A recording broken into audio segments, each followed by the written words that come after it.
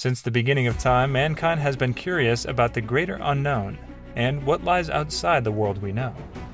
Could there be life anywhere else? With the advancement in technology, our basic understanding of space and the worlds that lie beyond our planet has completely shifted. In the past couple of years, NASA has discovered over 4,000 exoplanets in all shapes, sizes, orbital distances, and characteristics through its Kepler mission, giving birth to a whole new branch of study dedicated to exoplanets. One of the main reasons scientists and researchers are so taken up with these newly discovered exoplanets is to see if there really is another Earth-like planet out there, and their findings seem to suggest there could very well be. Welcome back to Tech Rumor, and in today's video we will dive deep into all that we know about the exoplanet that is being called Earth's bigger, older cousin. If you've ever heard of the Goldilocks principle, then you know just how amazingly perfect planet Earth is. Like the fairy tale where little Goldilocks enters the home of the three bears and tastes the porridge, preferring the one that was neither hot nor cold but just right, astronomers will often use this principle when speaking of planet Earth, in that it seems to have the right ingredients that are needed for life to thrive, whether that be the right atmosphere, right temperature, right moon, orbiting the right star, and even having the right neighbors. No other planet that we know of seems to get all these ingredients right, or at least not in the right proportions. So what exactly does it take for a planet to be considered as a good candidate for sustaining life, or being considered Earth-like?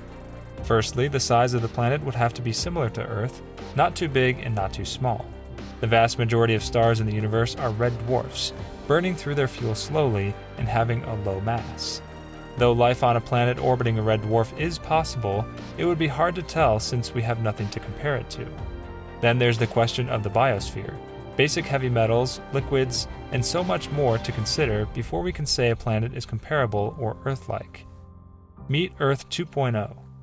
It was only over 2 decades ago that Michael Mayer and Dieter Queloz discovered a planet circling 51 Pegasi, the first planet orbiting a star much like our Sun outside of the solar system, which ignited an astronomical revolution.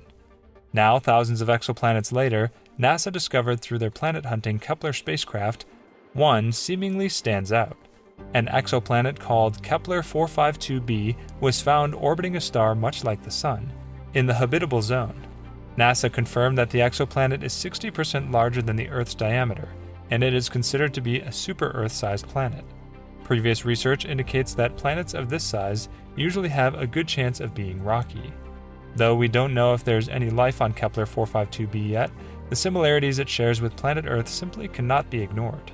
Much like on Earth, it would take 385 days for Kepler 452b to orbit around its Sun-like star. So just add another 20 days to your calendar. That doesn't sound too bad. The star that lights up this planet is about 1.5 billion years older than our Sun, and 20% more luminous, which could be quite promising. What's not so promising, though, is the fact that it's almost 1,400 light-years away from Earth.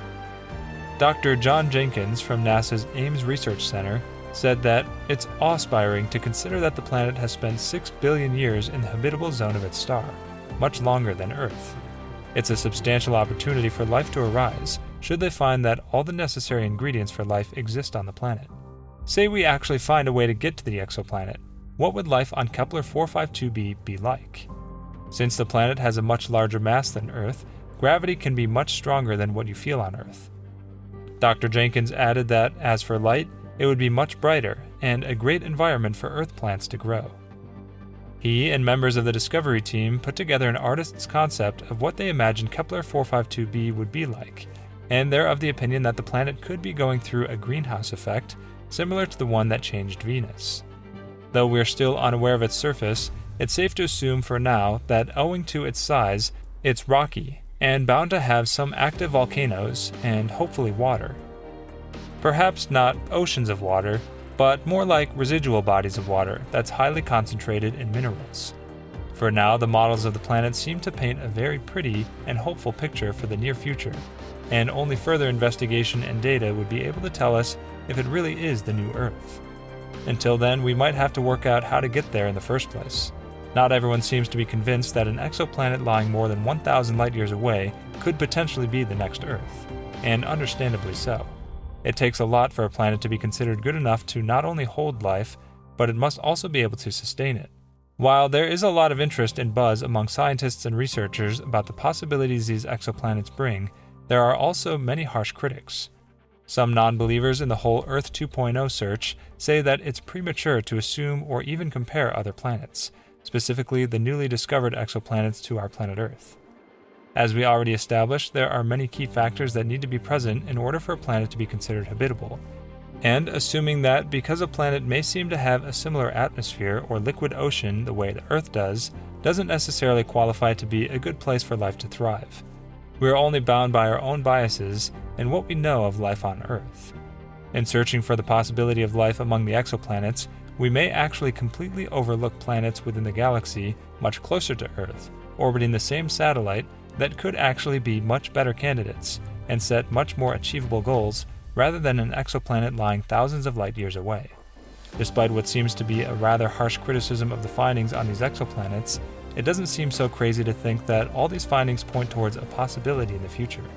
Centuries ago, if you said mankind would reach the moon and set foot on the bright satellite, they would have called you crazy too.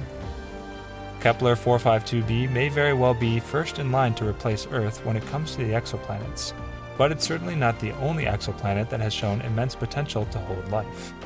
It's almost every other week now that scientists and researchers are discovering new exoplanets, or rather, older exoplanets that have been hidden and shrouded in dust particles and layers upon layers of gaseous material for years. And with newer telescopes, like the newly launched James Webb Telescope, we can expect to be seeing so much more. There are some exoplanets that are also showing characteristics necessary for holding life, and are definitely worthy contenders. Gliese 667cc comes in at 4.5 times the size of the Earth, lying just 22 light-years away, and orbits a red dwarf star that is considerably cooler than the Sun, and is thought to lie in the habitable zone. In 2015, Kepler 442b was found, and caused quite the stir among scientists, as they believe it may be receiving enough sunlight to sustain a large biosphere. The major drawback, though, just like Kepler 452b, it's 1,194 light-years away from Earth.